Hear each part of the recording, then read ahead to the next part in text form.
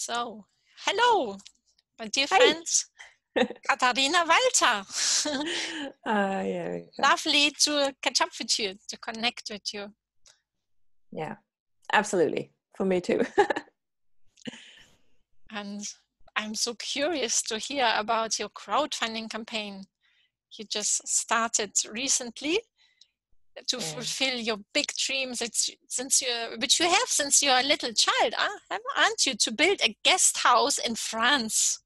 I'm Yeah, so strange, huh? curious to hear more about this. Well, I was raised by parents who love France. They adore this country. So I went to France every year, like 3 times or even more often.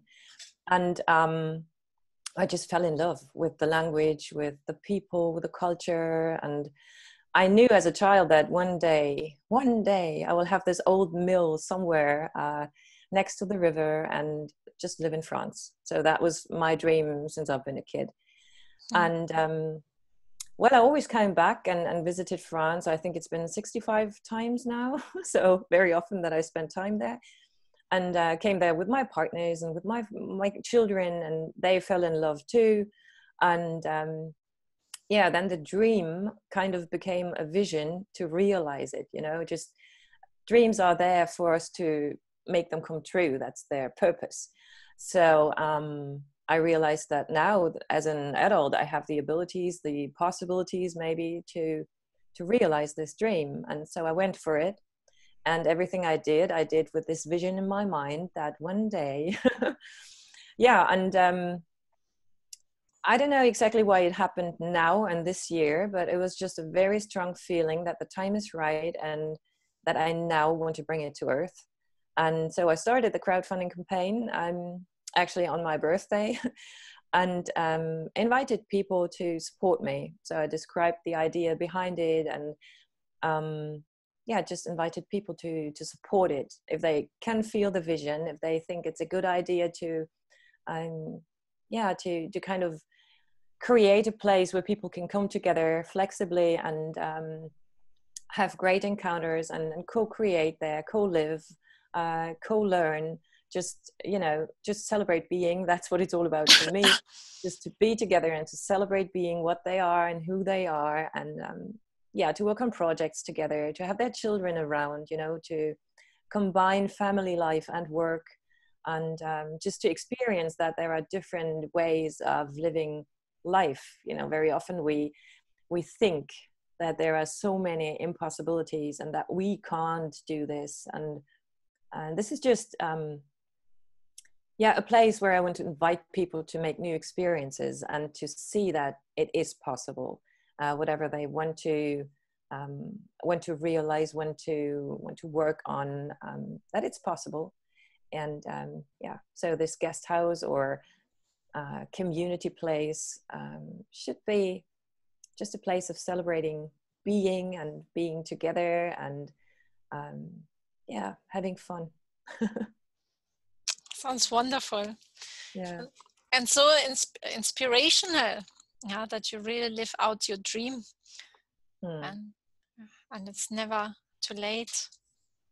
And the crowdfunding campaign, we will send a link so people can have a look at it. How long does it run for, your crowdfunding campaign? Well, it's open-ended. I didn't fix it on a date because I didn't want to give it a point until when I'd have to realize it and get the money. I don't want to focus on it has to be like this and that, but I just want to keep it flowing, and that's why it has no end, and people can just join it and support it whenever they want to, and we will see when the money that is needed. I mean, I'm not a big fan of saying, well, it needs the money to realize a dream, but money as well, it's a resource, and the energy that we give into it is quite important. And so I focus on money as something that can help me to realize the vision, to serve people in doing what I want to do, in being who I am. And that's why I kind of I just invite this flow and this money, as well as I invite the air that I breathe. And it can just flow. I can just flow in and we'll see. And where exactly is this dream place in France? Does it already exist? Yeah. Guesthouse. Well, there have been many places, many houses. It's in the Périgord, so very much close to the ocean, but like 1.5 hours away from the Atlantic. It's near Bordeaux, so this is the next very big city and the airport. And this is an area, culturally very interesting, very beautiful. Many artists around, many musicians. Nature is beautiful. So many forests, and of course you have vegetables and fruits there. The climate is great, and I love the river. It's 2 rivers actually in this area, where you can go canoeing and just have a great time on the borders. And it's known for the how do you say that? The very first people who lived in the caves there.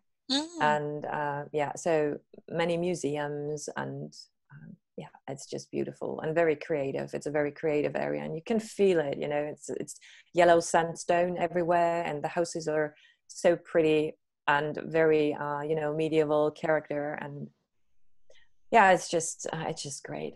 I see myself walking over these marketplaces, and the smell. The smell is so intense. Everything smells so fresh, and it's I just love it. Yeah. So you asked if there is a place already. Of course I was looking for houses, places.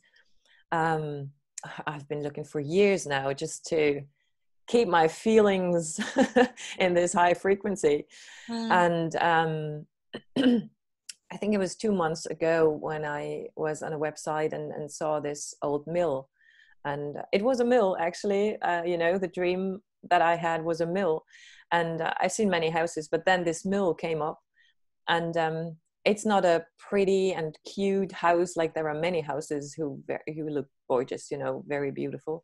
But this mill was just an old mill building with a farm next to it, and 16 hectares of land, and 10 hectares forest, and with an own freshwater source. And I looked at it, and I contacted the seller, and we just had communication, and it looks like perfect to realize what I want to realize there, because it's the it's nature everywhere around it. It's not in a city or in a village even, but like 500 meters that you can walk to the next village, which is a small village, but the next town is like 15 kilometers away, so not too far.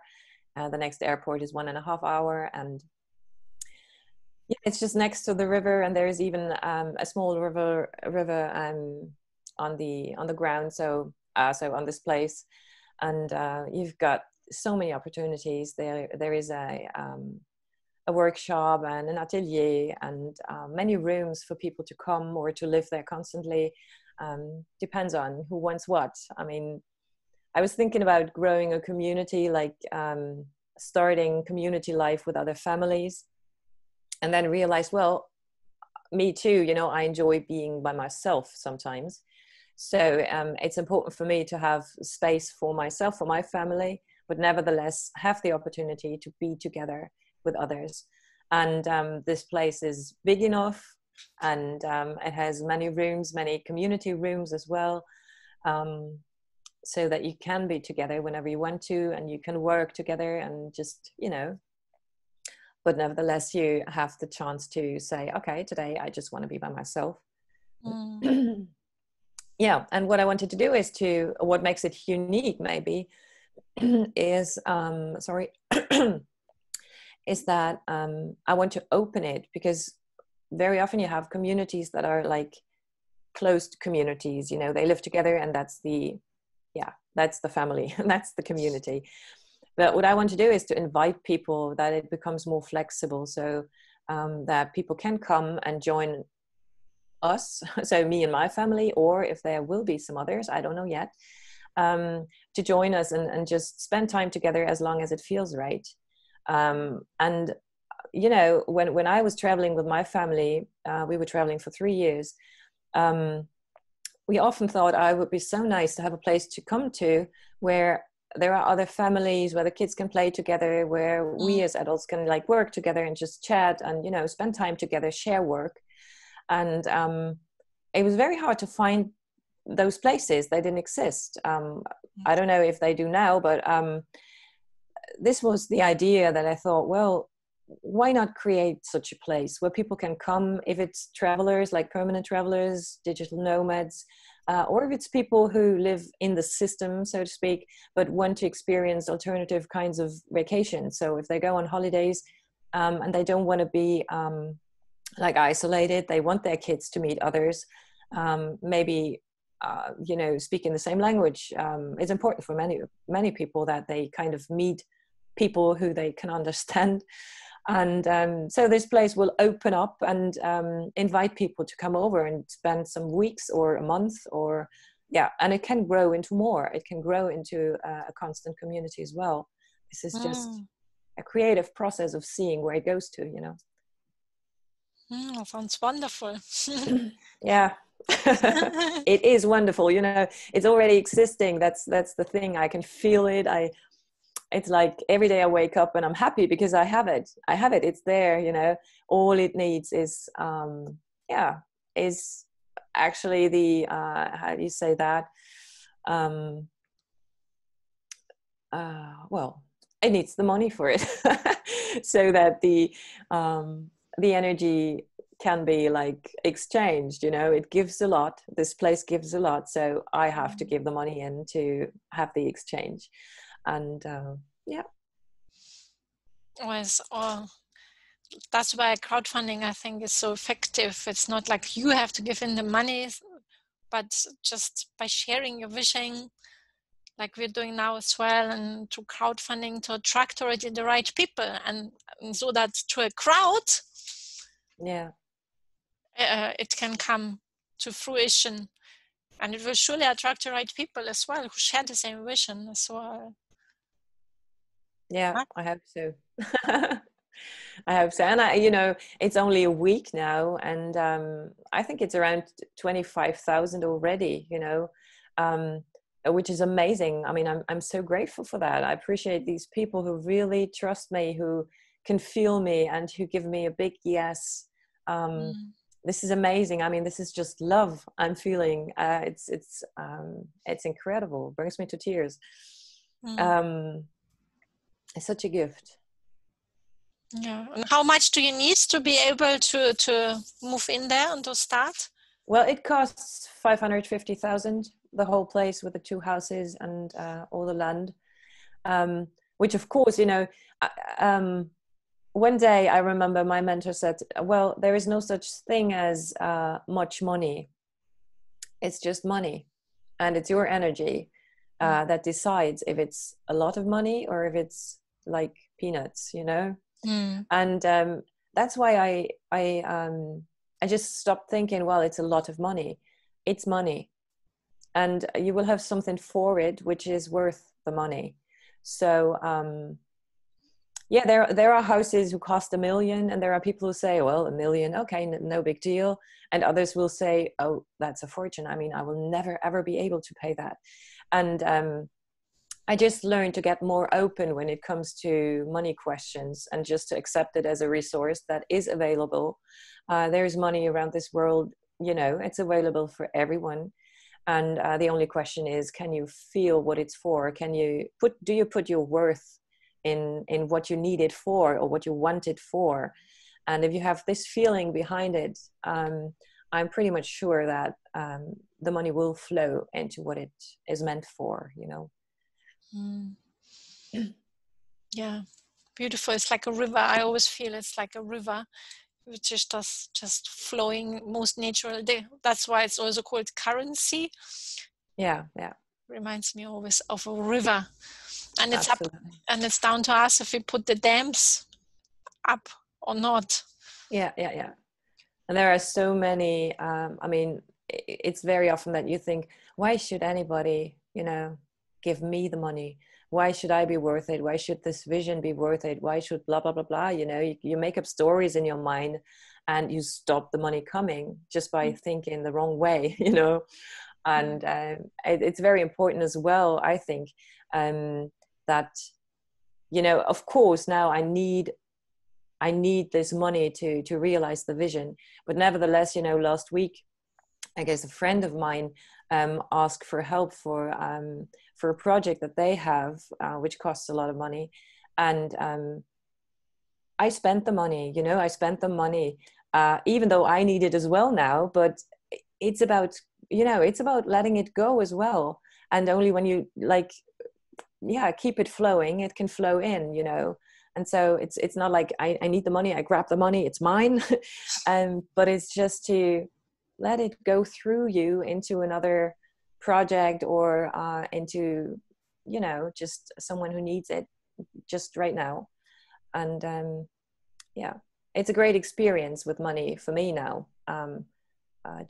Because of course I learned as a child, if you have money, you keep it, and you keep it until you're old, and then you can spend it for your lifelong dreams maybe, and then you're ill, and then you're too old, and then you can't do anything at all. So I learned to just live in the moment and do what's the best next step. And you never know. I mean, every moment is special. Every moment brings something that you can't foresee. So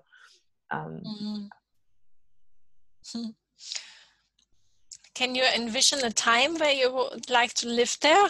Or are you really just in this open space? It will come when it's the right timing. Well, my ego wants to go right now. Corona stopped me from being in France because actually we wanted to go in March and kind of, visit the houses and, meet people, talk to people there, and just feel it again, feel the area, to surround ourselves by everything. And now we are in Ireland. I mean, we have our very powerful place here. Hopefully as soon as the borders are open again and we can travel, we will go to France and just meet these owners of the mill and get into contact with them. They're pretty old already, so 84 and 82, and that's why they want to sell it now. And very cute people, and very open-hearted and nice. And it's not a how do you call these guys, Immobilienmakler,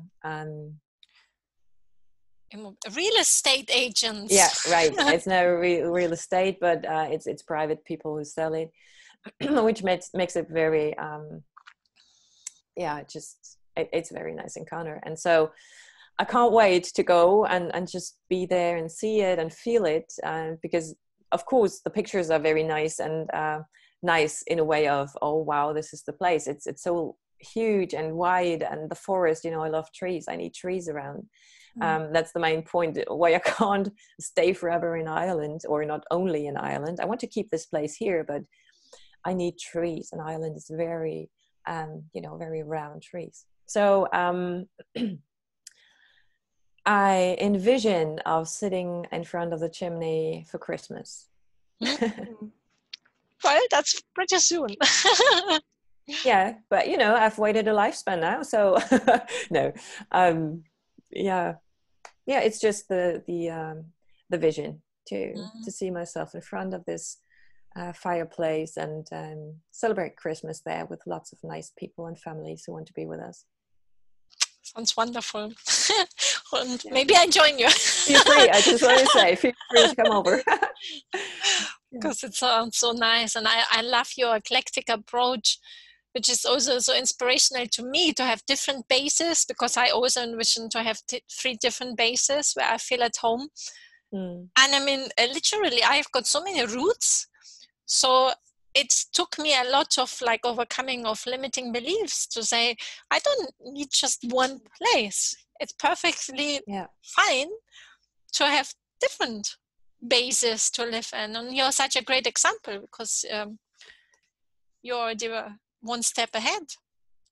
Yeah, well, I think it came from traveling, of course, that we've been like all around Europe and even to Africa. And um, the feeling came that there are so many beautiful places. There are so many places, not only beautiful, but where you could feel there is something. There is, as you call it, roots, you know, that you feel connected to the place, to the surroundings, maybe to the people, to the culture. And what I realized, you know, I've never been a big friend of Spain. I don't know why, maybe because there's always been this, it's either Spain or it's France. It's always been like that. You could learn French or you could learn Spanish. It was never, you can do both. So that was kind of a program running in me. And it was always, you know, it's been France. And then when I came back from Portugal and we drove through Spain and took the northern route, we came to Galicia. I don't know what it's in English, Galicia. Yeah, well, so the northern part of Spain. And I felt so much at home. And we spent like 8 weeks there. And it was amazing. The people, the climate, I felt home there. I would never have imagined to feel home in Spain, somewhere in Spain. And then I found out there are stone circles. There are Celtic roots there. You know, people came from Ireland. And that was amazing to find out that I realized, oh, that's why, you know, I'm very much connected to, I always forget if it's Celtic or Celtic. I don't know.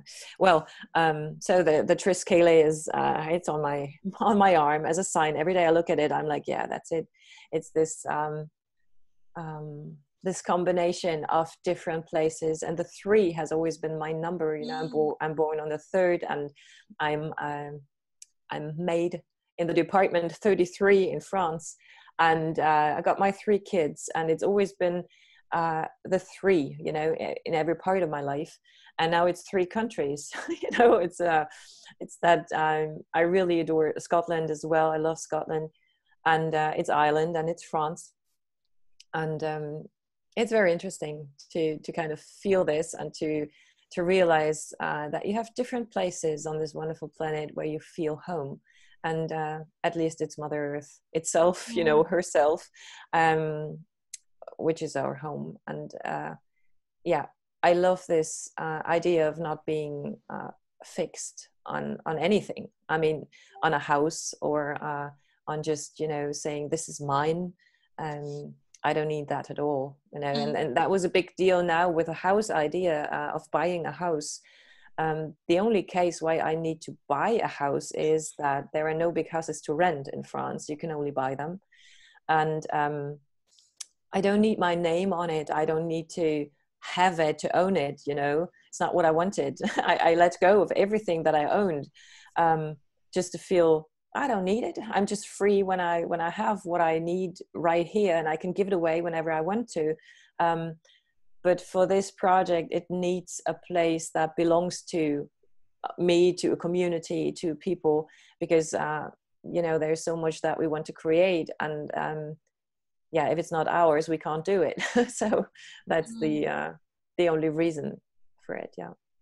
A next new step of experience in life. Yeah. But like drawing really big roots there. Yeah.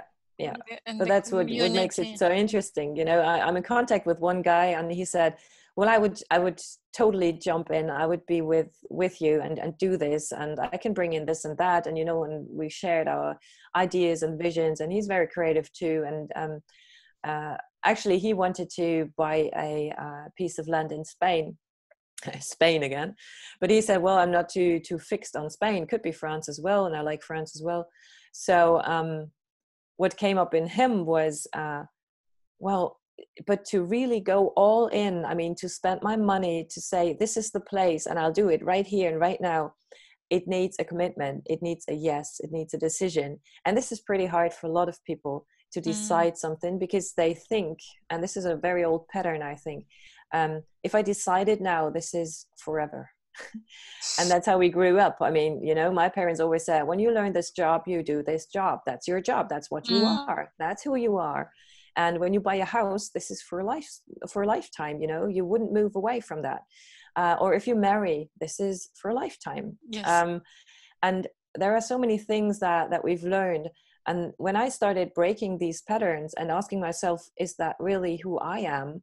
I found out, no, it's not. I can make experiences. I can just flow through life, or just be this flow. I mean, that's what we are. We are energy in flow. So I can say yes to it today. And if I feel that there is a big no tomorrow, I can make another decision. I have the choice in every second of my life. Every moment is a new one. I'm born Yes. every second. And which doesn't mean that I'm not ready to commit myself, you know, to say this is a project and I really want to do it. And if there is a problem, I'm the last person who would run away straight away and, you know, and say, okay, next decision. But it only means that if you commit yourself to something, you know, you don't have to do it if it doesn't feel absolutely not right. And you can change whatever needs to be changed. And if people don't feel it after a while, there will be solutions to deal with that and to make the necessary new decisions then. But what I ended up, yeah, you know, very often we think things into a project that more or less destroy the project before it has even started. Like, but what if? And we always bring up the worst things that could ever happen. And I started doing it the other way around and asked myself, okay, if I do it now, what is the very best thing that could come out of it? What is the best thing that could happen? And this kind of, you know, I get goosebumps because this is what makes everything possible if you think in possibilities and not in impossibilities. And yeah, so that was a big change in my life and in my thinking and in me creating my reality. Because if I think of things that I want in my life and I kind of break the whole idea down to nothing before, or destroy the whole idea before it could even come into my reality, well, it can't come if you don't invite it. And an invitation is always open-hearted. An invitation is like, yes, you can come. And so there is always a big yes for what I feel and what I put my focus on. And yeah, then I see what happens, and it will always serve me. You know, there are no such things as there is something happening to me. It's not happening to me, it's happening through me. So whatever I give into the whole thing will resonate and will come into my reality. And to accept that makes fear go away, makes doubts go away.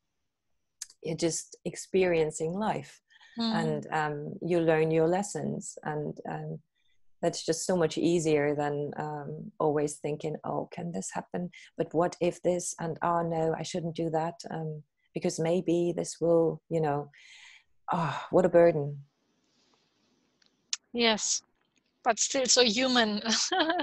Absolutely, absolutely. Always I mean, getting we're back all to going through centering this. ourselves. So what is speaking through me now? My ego, Yeah, is it the divine flowing through me? I mean, it's an ongoing practice, but it's so, yeah, yeah, it's very wise what you're talking about. To to ask ourselves all the time: is this authentic? Are we like channels for the divine to move through us, or are we the thoughts? Oh, well, like, yeah, I think there's like 60,000 thoughts a day, and I mean, it's very easy to be caught up in this, isn't it?